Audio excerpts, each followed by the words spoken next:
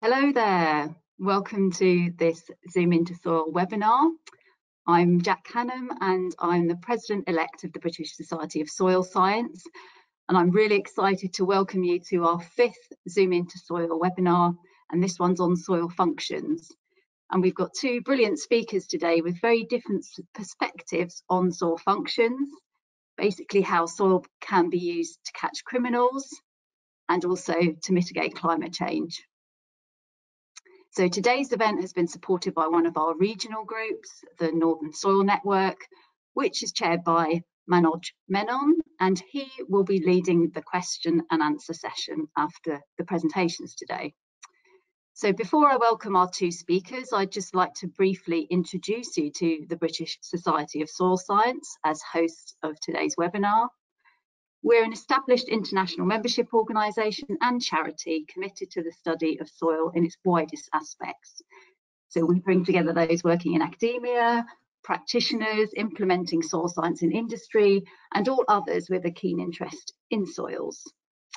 And this year we'll be running 10 Zoom into Soil webinars, with one already taken place, which was on soil organic matter.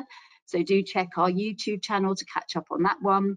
And the next in the series will take place over the next months. So please do go back and check our website for further announcements on that one. So in addition to our successful webinar series, we also produce advice and guidance for our members, and specifically for sort of allied professionals who are working with soils.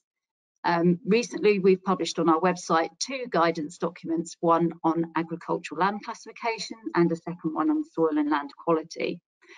So assessing agricultural land classification is primarily aimed at development and planning control professionals, so to help them evaluate these ALC reports that are submitted in support of planning applications or spatial plans in England and Wales. And the second guidance on soil and land quality supports agricultural and environmental consultants with how they can best obtain and make use of information on soils and agricultural land quality. So it's really good to see so many of you here. So before we begin with the presentations, just some basic housekeeping. All your microphones have been muted because there's lots of you on the webinar. Brilliant to see everyone joining. And we'll be taking questions at the end of both presentations. And my colleague Manoj will monitor these for us, so he'll be asking those at the end of the second presentation. So please do submit your questions at any point in time during the webinar, but do make sure you do this by 12:50 to allow us to get through as many questions as we can. So although you can probably see there's a raise your hand button, we won't be using this unless the presenter specifically asks for a show of hands. Today's presentation, for those of you that need them, they've been awarded basis points and are NRSO CPD points. So if you're registered with either of these bodies, please do contact us after the event to claim those CPD points. And just to let you know, finally, of course, that obviously we'll be recording today's presentation and it will be available on our YouTube channel after the event. So without further ado, I'd like to introduce our first presenter, which is Professor Lorna Dawson.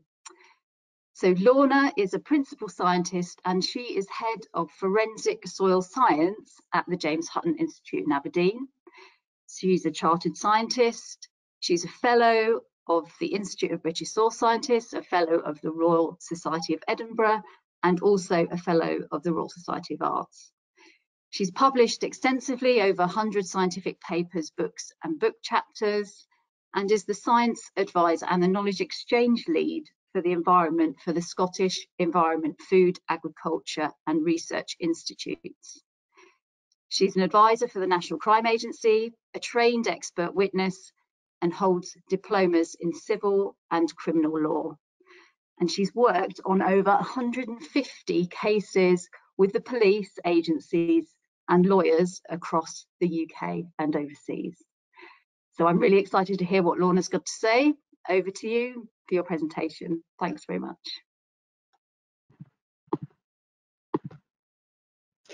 Thank you, Jack, and thank you all for coming along today. So I'm going to take you on a little journey through soil We've never been in a time when soil is never been shown to be so important in terms of the pandemic of COVID, how we can help deliver solutions, climate change, biodiversity loss, economic uncertainty, food security, all these issues, soil can help deliver an answer and a solution to these problems. You might wonder why it's soil function and how we're zooming in to look at those functions within forensic science. Well, it's vitally important we understand the characteristics on which we can describe soil, how we can characterize soil, because that and those functions help us differentiate between the different soils. So it's going to be a very quick whistle-stop tour through soil.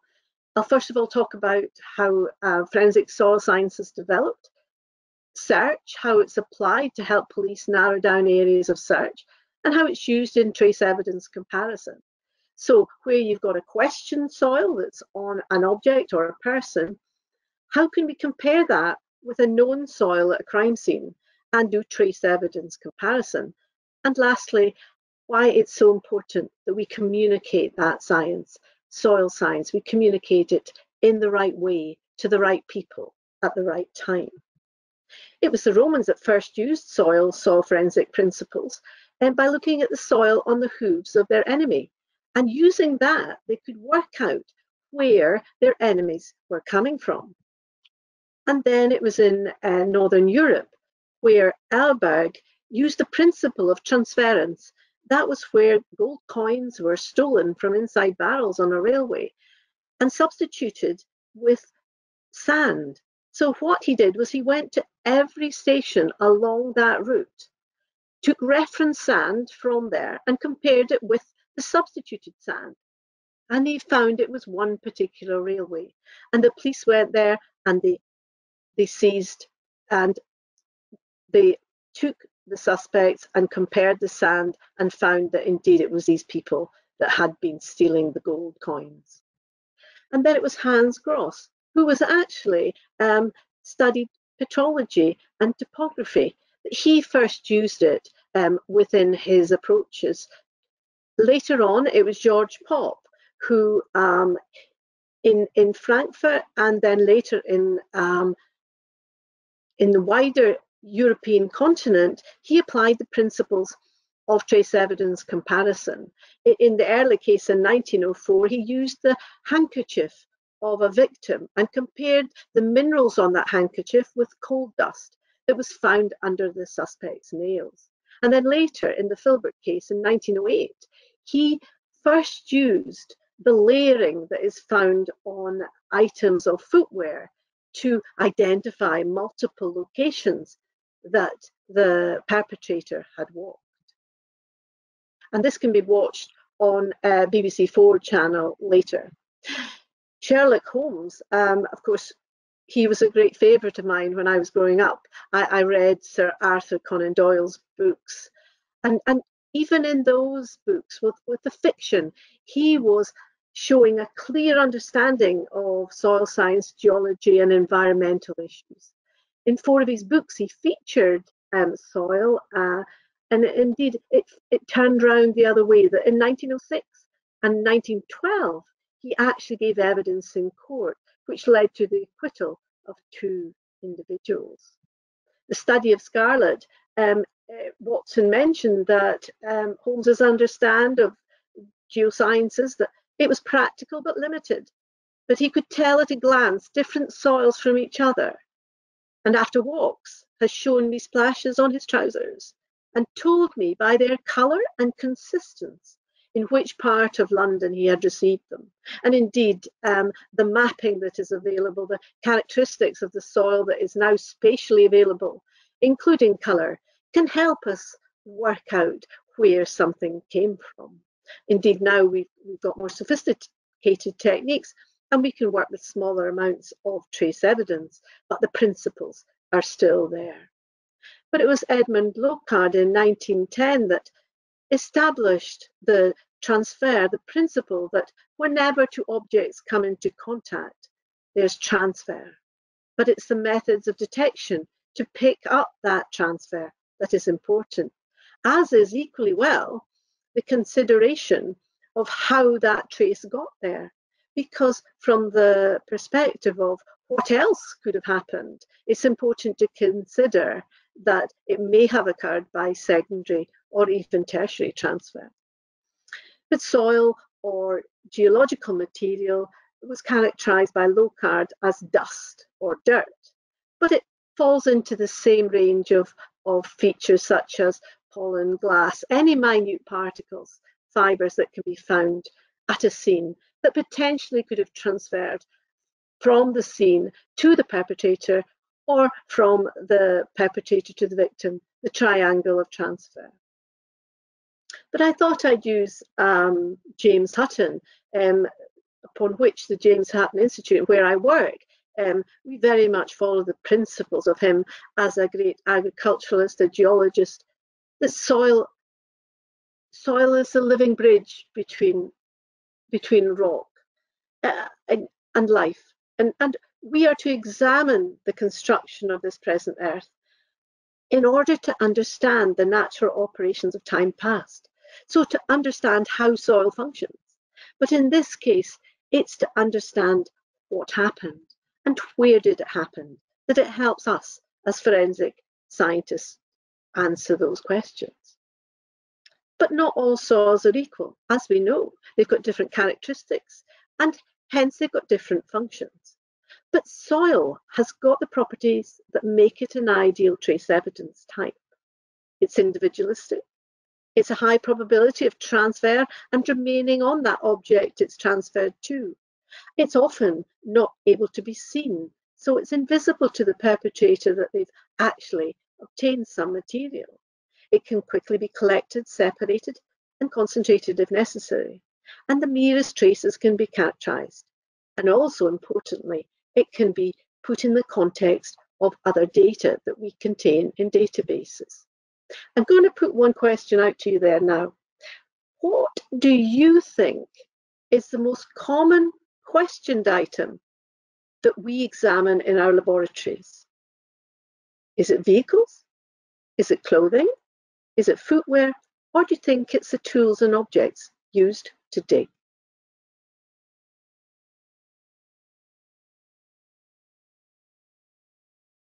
I hope you're all voting now.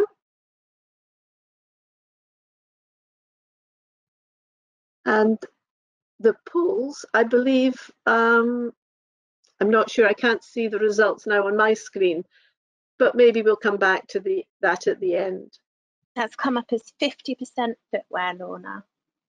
Thank you. Well, 50% of you are correct. Its predominant questioned item that we look at is indeed footwear. But of course, we have a whole range of other objects that we do look at. But it's soil, as I said, it can transfer to footwear, to objects, to people, to clothing, because it can often be unconsolidated. Often when it's wet, it's much more readily transferable, of course. We can look for indicators in that soil that give us information about what happened, the route to a scene, where someone's gone, to establish a common approach path. We can look at whether something's decomposed in a particular location or not. Here we've got a very visible indicator, but sometimes it's more subtle. We can look at vehicles, the wheel arches on the wheels within the footwell mat, but again, we have to be very careful and look at individual aggregates, which are more likely to be a single source. Tools in the boot, we can look at material on the front and the back of a spade, and they can tell us about the different horizons where someone may have dug. We can look at the soil evidence on clothing, under fingernails, and indeed even in the washing machine if someone has cleaned their trousers after an event. But it is footwear, as you said. 50% of our, as you say, you got it right. It's the samples on that footwear. We can look at the different layers. We can work out different locations and the order of the visiting of those places that the person obtained that material. We can also look at vegetation that's embedded within that soil. And here we can also look at likely location and action that occurred at a scene. The wonderful thing about soil and footwear is that we can combine it with other evidence, because in any case, it'll never just be one item of evidence. It can be witness evidence, it can be physical evidence such as soil. It can also be the marks that are left behind. That tells us information about what the size of that person, the type of shoes they've been wearing, as well as transfer out and into the scene. As I said earlier, the geoscientist, the soil scientist, the geologist, we help answer the where did it happen question. We also answer how did it happen, and sometimes give indications of when it happened and what happened. All of these help the investigator work out when and what happened and where it happened. But we're all part of a team. So the forensic scientists and the soil scientists, many of you will be soil scientists, so your discipline is soil science, and you're developing the new methods that we as forensic soil scientists can use in the future. We help the police, and eventually, ultimately, it is used in court as evidence. So as we know, soil science is a scientific study of soil as a natural resource. All the F word does is relate it to the law, and that can be criminal, civil, environmental, all aspects of where the legal process is involved. But the pedologist is not the only ologist that helps the police work out what happened. There's pathologists, entomologists, taphonomists, geophysicists, ecologists, palynologists, archaeologists. All of us help, depending on the case question, in one way or another. We as forensic soil scientists help determine clues for search. And as I said earlier, we also test for links between a person, object, or a place, and then ultimately present that as evidence in court. So I'm very quickly going to take you through a scene where we've got a victim found, as is often the case, by a dog walker who detects the scent. And when the body's found, a common approach path is established. PPE is put on and the scene is examined. The scene is examined for any potential clues, any evidence in geology and botany. All of those are carefully retained, photographed and sampled. The areas we are interested in are the hands, the feetwear, the clothing, and any areas around the head. Careful sampling, as in all soil science in the field, careful sampling to characterize that scene is done, whether that's rural or in urban or peri-urban areas. Considering of potential entry or exit routes for taking reference samples, potentially if a body is found at the surface where it's been deposited, we can do targeted sampling, where likely someone stood. And the depth of sampling will also depend on the environmental conditions at the time. Photography is taken in a wide angle shot so we can put in context the sampling location. Sampling is then carried out in context with features such as car tire marks or footwear marks.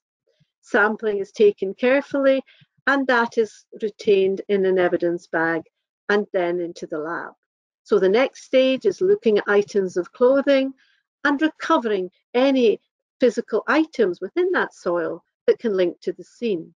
But as we know, soil is a complex medium and we characterize it with both the inorganic part, which is related to the geological parent material, as well as man-introduced elements, and the organic part, where that tells us about what vegetation and what decomposition has been going on at that location.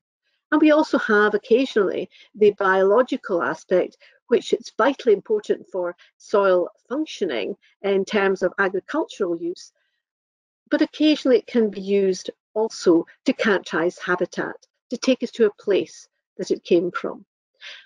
But there's a whole range of different methods potentially we can use, but in criminal cases tested in court have been gas chromatography and the organic biomarker composition, and also X-ray diffraction for characterizing the mineral profile. But indeed, we have additional other methods which can be used. So it's the mineral material, the organic matter, the water and the air. So for the mineralogy, we would use X-ray diffraction, and for the organic matter, we would use gas chromatography, where we could quantify the amount of each compound that is present in that sample. In terms of volatile organic profiles, we also use gas chromatography, and we can tell by that composition of volatiles in the sample the likely source. Here it's just comparing the difference between the profile that you get here with dogs, and here's the profile you get as a human source. And again, it's the dogs that help us determine the location of where a body might be found. And we're working on research with Germany and Portugal on identifying these organic compounds, which can give us an indication of when the body had buried.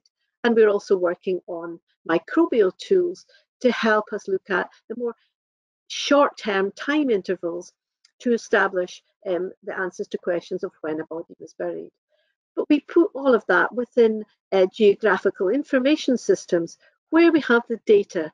We have the data that is spatially referenced, and we can compare those attributes both on a map-based system, but also electronically, and also in electronic digital formats such as phones. But also south of the border, Cranfield also has the Landsys system, which covers the soils of England and Wales. So question number 2, what does GIS stand for? Is it Geographically Integrated Storage?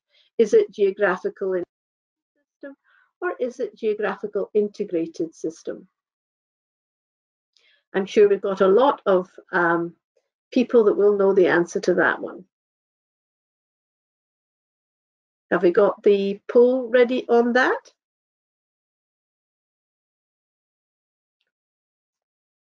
Sorry, Lorna, so we have 90% of people have said Geographical Information System. Correct. I'm glad. I would have expected to get a high response rate for that one. Well done, everyone. And it is that geographical information system where we couple the soil, the geology, the plant material with the other intelligence that comes from the police inquiries. So it lets us take that system, take down the layers of soil, whether it's regional or local level, take it down, use and integrate the soil characteristics that we have identified. We've characterized that question soil. So we narrow it down and we exclude the areas that it could not have come from.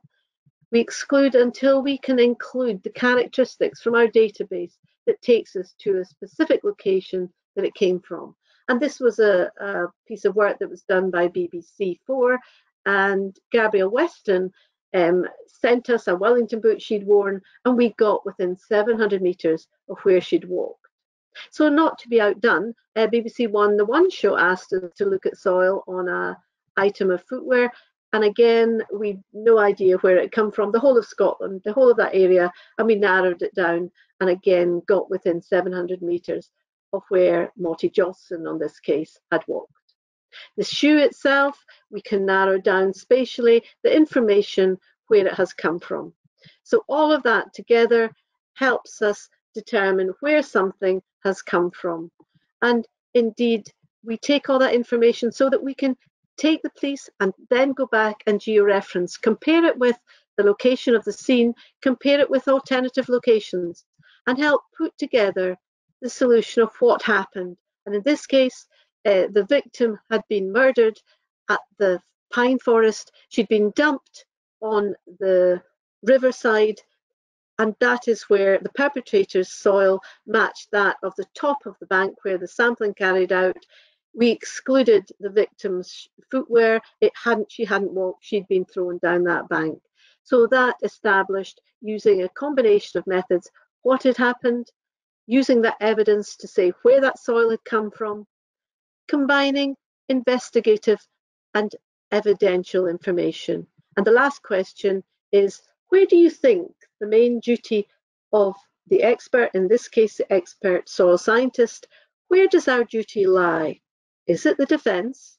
Is it the accused? Is it the prosecutor? Or is it the court?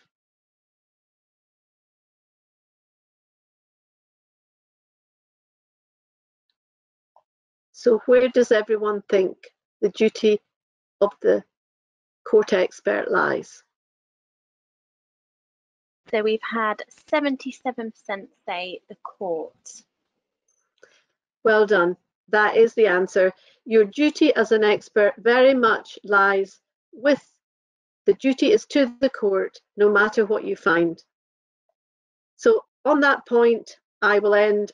And that is why it's so important that we do these sessions and we work with all the people that present and understand evidence, so that when you, the jury, you might be called as a member of the public to act as a juror, then you are making the right decisions for the right reasons in that important forum, the court.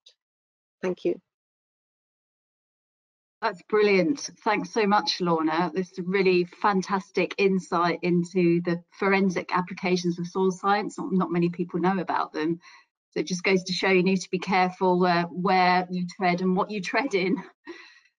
We'll be taking questions just as a reminder. Thanks at the end. If you have questions for Lorna, we'll be taking those at the end.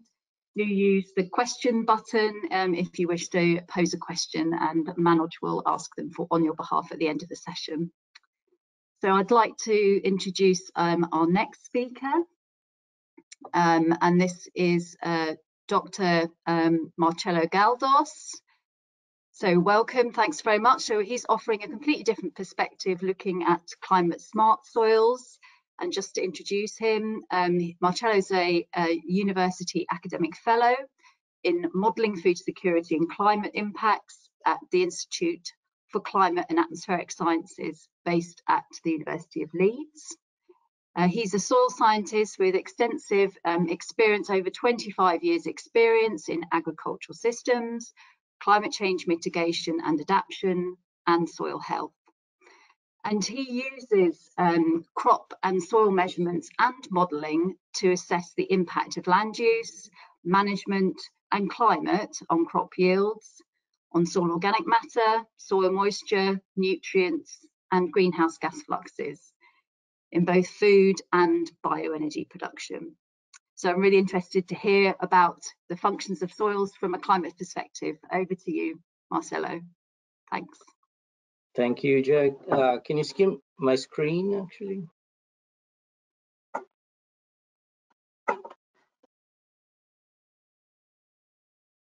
Can you confirm if you can see the first slide? Yeah, can see that. Thank you, appreciate it. Yeah, thanks, Jack. Thanks, Menon, for the invitation as well.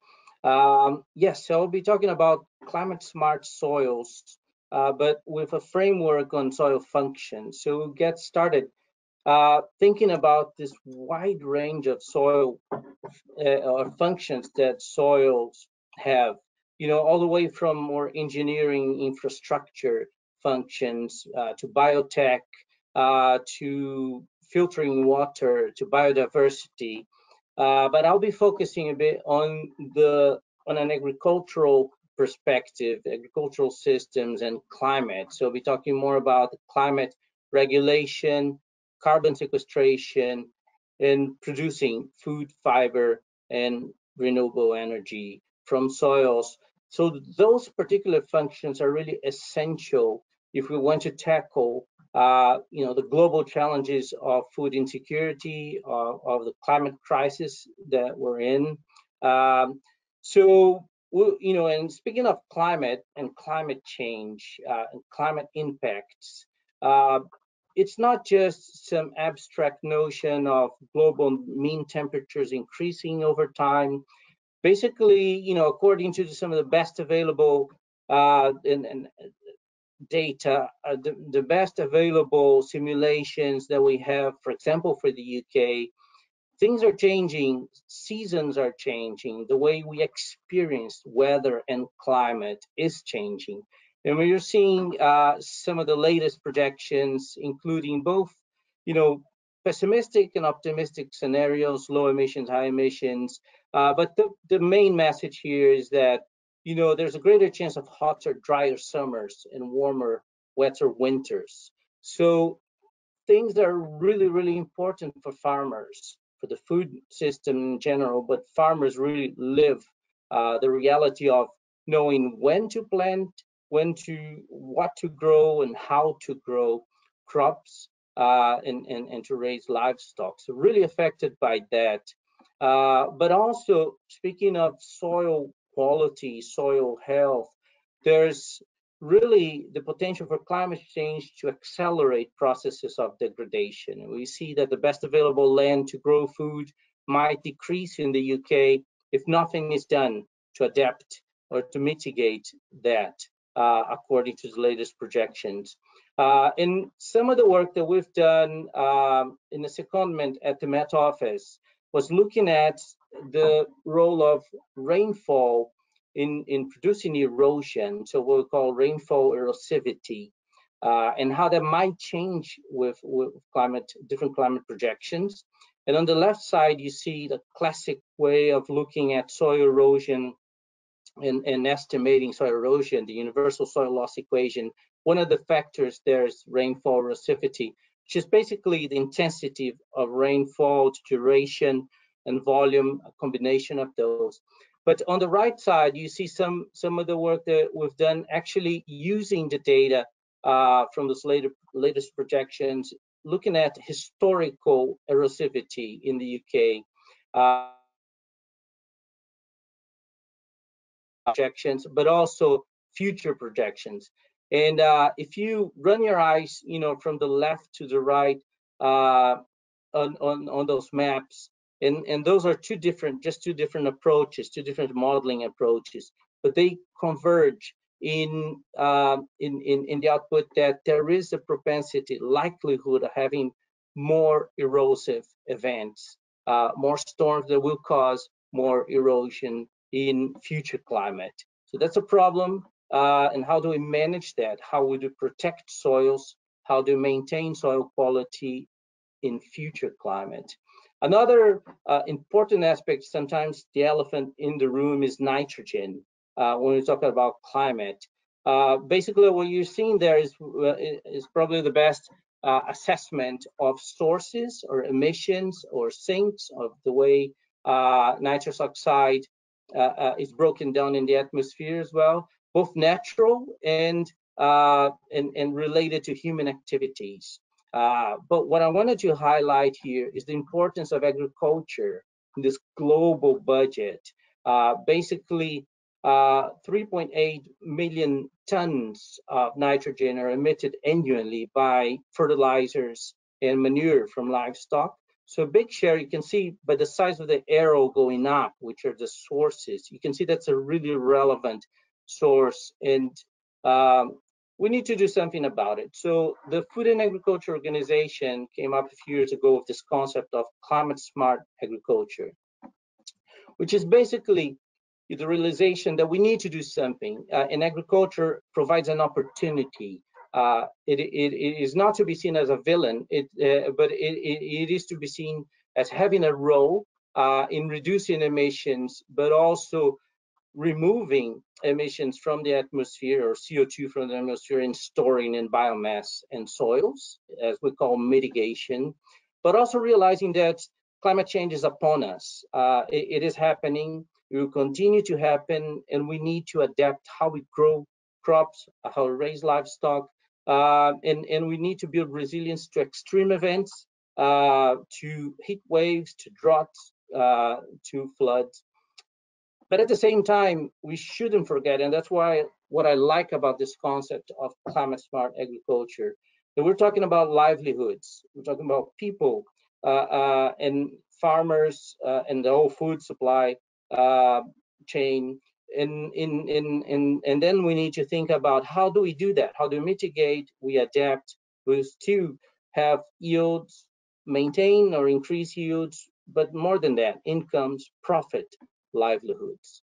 And all I'm doing in this talk is really kind of reframing that to soils, like how do we manage soils in a way that's climate smart. One example is, and something that we need to do is really to measure things. We need to understand what happens in this interface between soils, plants, and the atmosphere.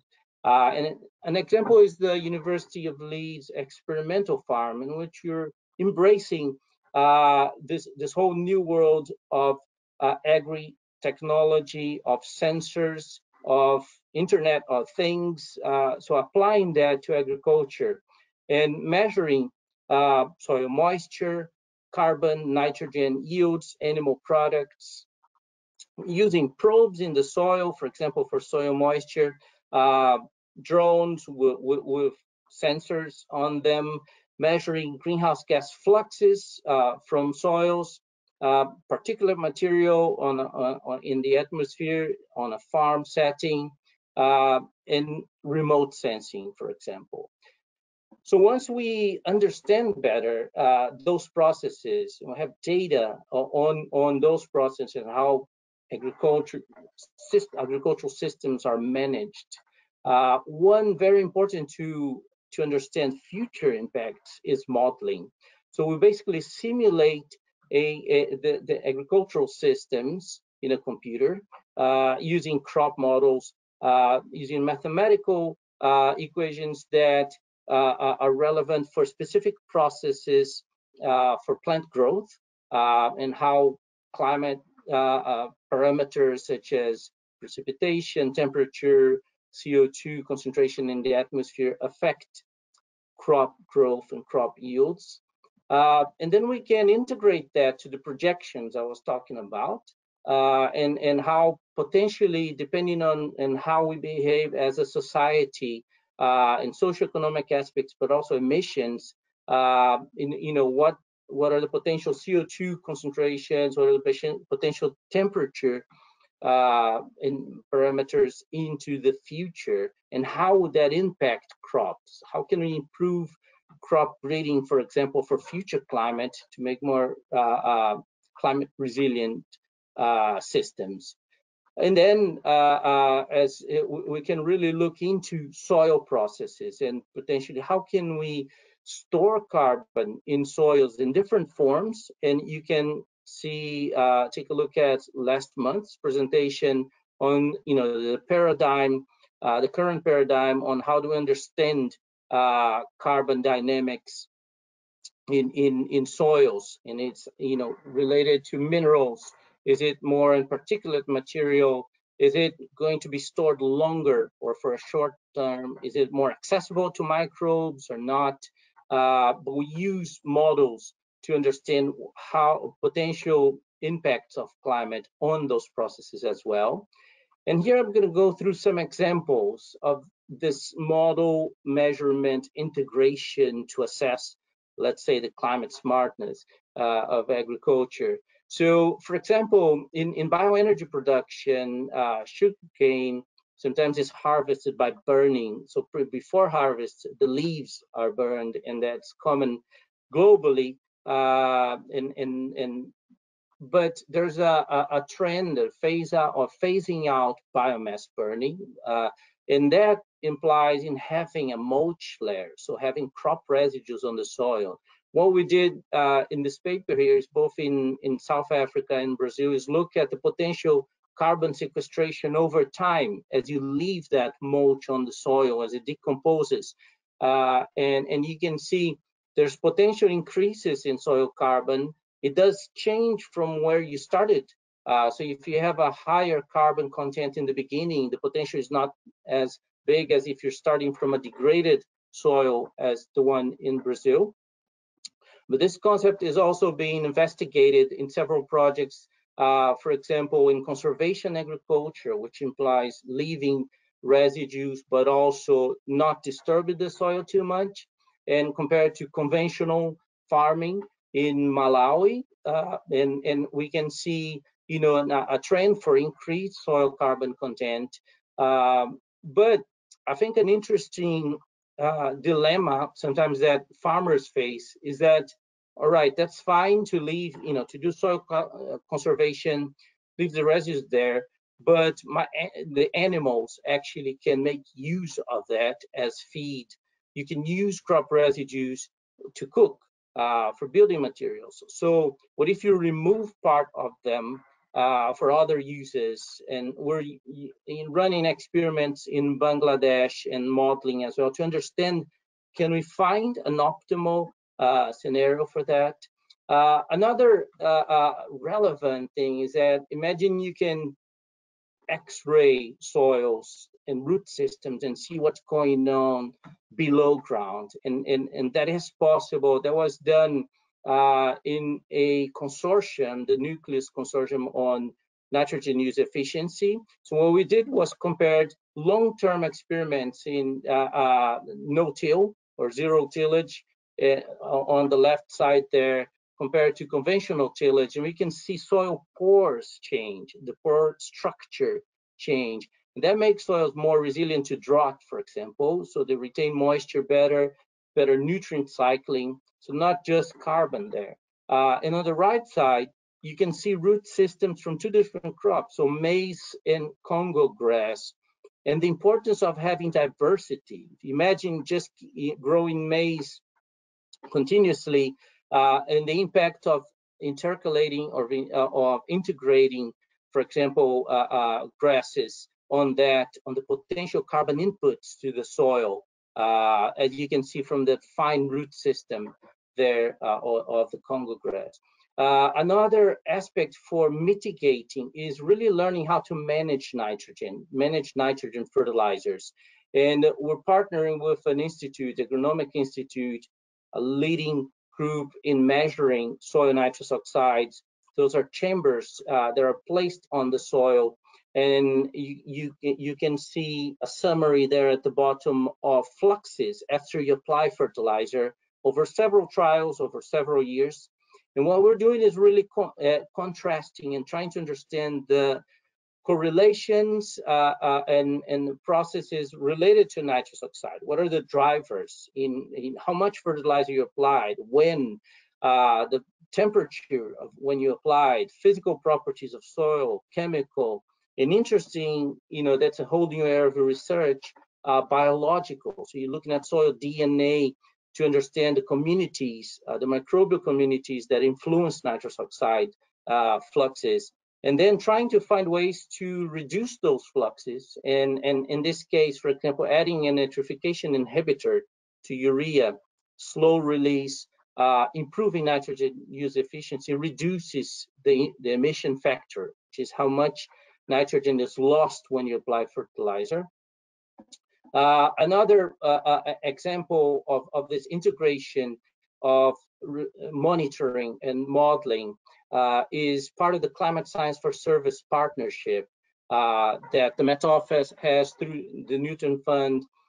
In this example here, we're integrating remote sensing of vegetation over Brazil, of soil moisture using a satellite that estimates soil moisture, but also sensors, over 600 sensors scattered over an area about 7 times the UK in a semi-arid region, and combining that to the joint UK land environment model, JUICE.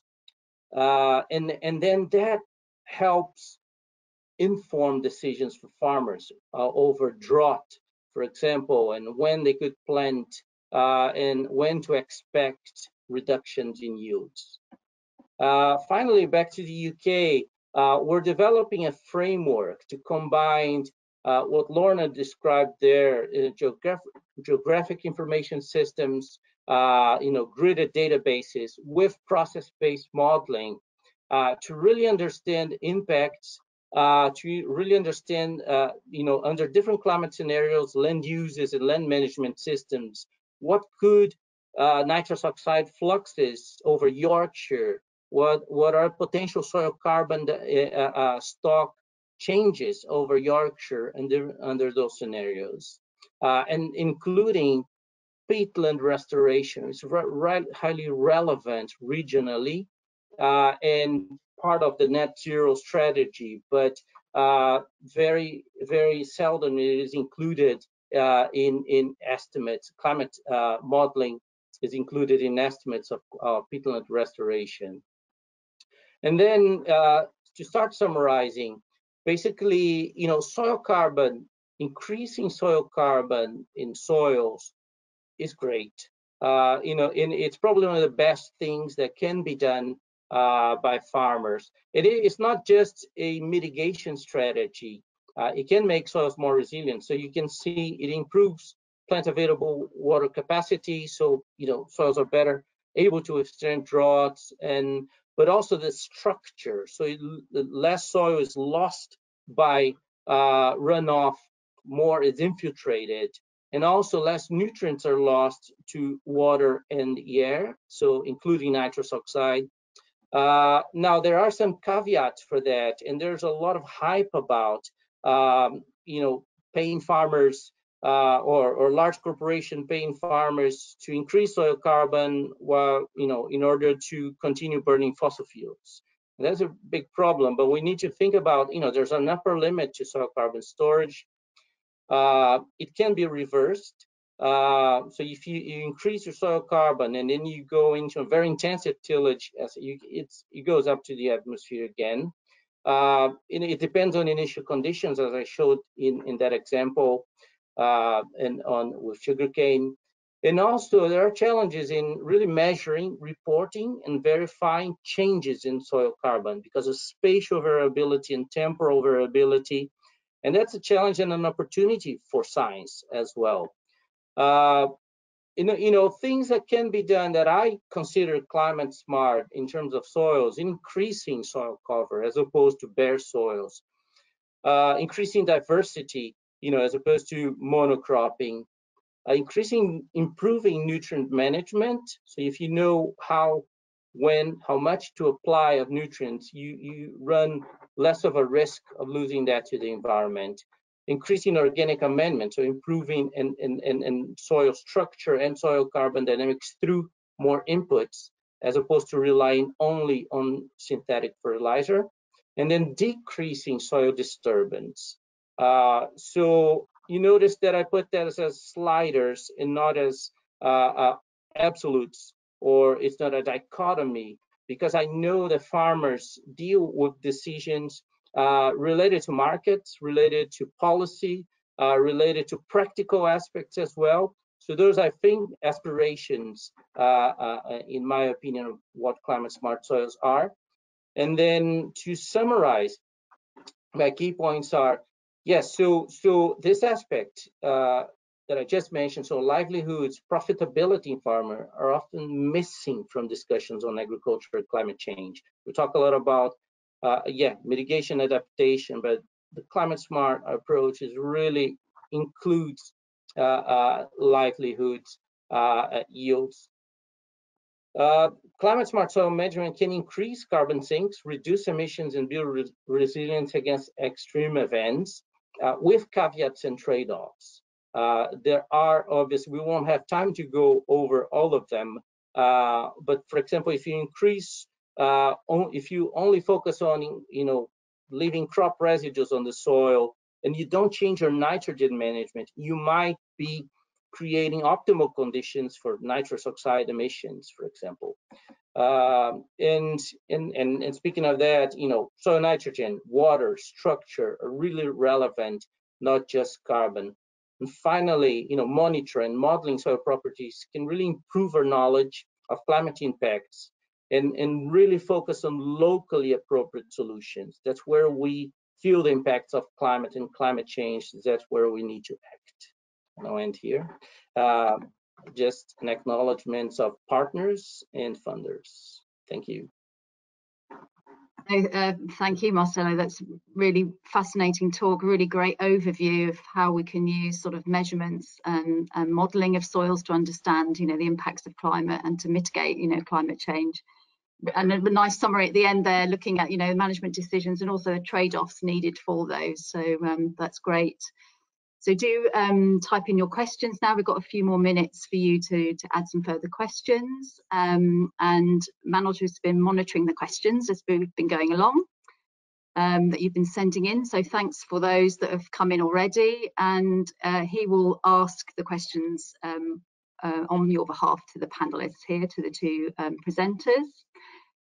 So again, just to remind you, you've got a couple more minutes just to submit them, but I think we've had some come through already. So I'll hand over to Manoj now to field those questions. Hi, hi everyone. Yeah, hello. Thanks for your fantastic presentations. We have a lot of questions for Marcelo. So I will start with some of them which I found. The first one is on, glad to see your focus is on soil nitrogen management to cut down N2O emissions. For future mitigation, climate mitigation, do you think this may be at least as important as sequestering carbon. Do you want me to repeat, Marcelo? Oh, no, I got it. Thank you. Yes, I think they're both important. One aspect to consider is when you reduce emissions, they're reduced, hopefully, for good, for a long time. When you sequester carbon, there is a limit to how much you can do. But ideally, you should do both and strive to do both, especially because what I mentioned about other benefits of increasing organic matter content. But yes, so definitely, and also the point of reducing emissions, we're talking about increasing efficiency. So really, you're increasing even what you lose. You're increasing how much goes to the crop, or to the pasture that will be used by livestock. So you're losing less money actually. So by improving efficiency, so there's that aspect as well. Okay, so I have a question for Lorna. I'm just particularly interested in knowing about the organic matter fractions you focus in criminal investigations using soils, because given that they are quite vulnerable to decomposition. So what kind of priorities do you give in there? Well, it all depends on what the question is. So you're right, the organic part is often the main analysis approach we will take, because we're often dealing in the Scottish situation with organic soils. But it's also because they discriminate at about 10 centimetres to a metre, while the inorganics tend to discriminate more at a kilometre scale. So as you can imagine, the spatial resolution of mineralogy or elemental composition can be quite gross over fairly large areas. That's not always the case, because we can look at trace minerals. However, in general, it's the organics that are more specific to the scale of, let's say, where someone stood or where a car drove into a lay-by. It's much more discriminating and therefore more useful evidentially, because it's a higher evidential value that it takes you to that particular place rather than somewhere else within that field. So yes, the organic characterization using alkanes and alcohols can be very specific to a particular patch of soil where you've had a unique combination of broken down vegetation and organic matter to that particular place. And it varies with depth, as we know. Soils vary across a landscape, but they also vary depending on what depth that soil has transferred onto that person or object. Thank you so much. So again, next question to Marcelo about tillage. The question is, conservation agriculture keeps plant residues on the surface, but in high clay soils need organic matter at depth to improve soil functions for deeper roots. Perhaps we can sometimes move surface trash to the deeper depths by occasional plowing. Yeah, well, I do think solutions are locally appropriate, and definitely in some climates and soils, periodical tillage is good. And also when we think about tillage, there's still a lot of debate of how much no-till increases soil carbon in depth. If you think about the first meter of soils, it might redistribute, it might be higher carbon at the surface, but that's why I think it's important to have a systemic approach, not just think about tillage, but think about plant roots that can contribute in more depth, different, that's the diversity aspect as well. But many different, we won't have time to discuss much, but there are other climate aspects, for example, albedo. So how much of solar radiation is reflected from the surface. So it is better to have crop residues than not from that perspective as well. There's a cooling effect Yes, so many components. So yes, thank you for that. And next one is, should more research have a farmer-focused rationale, particularly for net zero agriculture? yes. Okay. Definitely. I think there's a connecting question. Maybe what kind of time frame would you need in a field trial to pick up effects of treatments on erosion using Russley methods as well? Well, I was being funny when with that short question, just compliment. Definitely farmer-led research is really essential. We can't rely only on experimental stations. So especially with cheaper sensors and farmers, working with more data, that's really, really relevant. But sorry, and then you have another question on Russley. Sorry. Can you repeat, please? So what kind of time frame would you need in a field trial to pick up effects of treatments on soil erosion using Russley methods?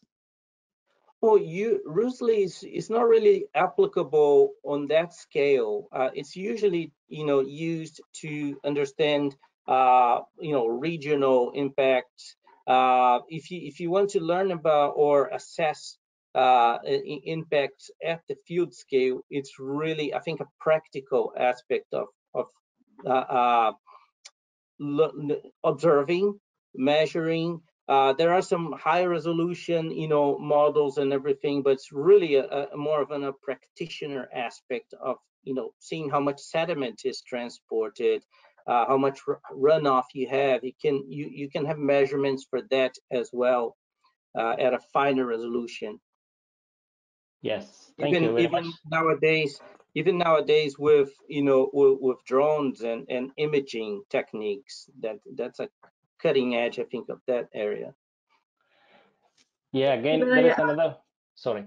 Can I add also to that question about should farmers be involved? I think it's absolutely essential that farmers are involved from the very outset at designing experiments and also involved in the pilots. It's got to be a priority that we work with the people whose lives are most affected by the knowledge that we gain. And also it's important that they contribute to policy development because they're the ones that know their soils. If you work on farms, work with farmers, you know that they know the characteristics quite firmly in their mind, how they behave under different conditions. So for the future, we have to work with farmers right from the outset and right to the end conclusion of developing and designing new tools and techniques. I do have another question for you, Lorna. Can genetic signature be used with soils? I believe it's related to the forensics. Genetic signature, I'm not sure if that is plant genetics or soil genetics, and both can be used. And indeed, we have used individual plant fragments where we've ascertained the DNA and we've compared that particular fragment with a particular species. It depends on what species are there involved. Soil DNA is very variable. It's not yet been tested in court. And one of the issues about it is that it is affected by environment. So we don't yet know which characteristics, which part of the genome in a soil at a particular time will be affected if someone, say, put a boot in the cupboard and it's been there for 3 months. That will vary. That microbiome will be different to that at the crime scene. So maybe in the future, hopefully, it will be something that will be able to be used, but not right at the moment, only for intelligence. I think we have finished our time for questions. Apologies for not taking all the questions. We have so many, so I think it's nearly the time to stop the questions. Well, thanks very much, Manuel, for organising those. So really good to see so many questions coming in. It's obviously sparked a lot of interest from the attendees. So on behalf of the British Society of Soil Science, I'd like to express our gratitude to our speakers, Lorna and Marcelo, today for presenting their really fascinating perspectives on two very different soil functions. And thanks also to you, Manuel, also for again fielding the questions, but also supporting the webinar through the Northern Soil Network. And many thanks to all of you, the attendees. We've had many of you on the webinar today for submitting all of those really excellent questions. You'll find a quick survey, feedback survey when you leave the webinar, so we hope you have time to just complete that. And also, if you want to look at some of the talks again, you can watch the recording of this webinar. It will be available after this on our YouTube channel. So do keep an eye out on the British Society of Soil Science website for announcements for the next Zoom into Soil webinar, and also other events that the Society is hosting. So we hope to see you again soon. Thanks very much for attending, and goodbye.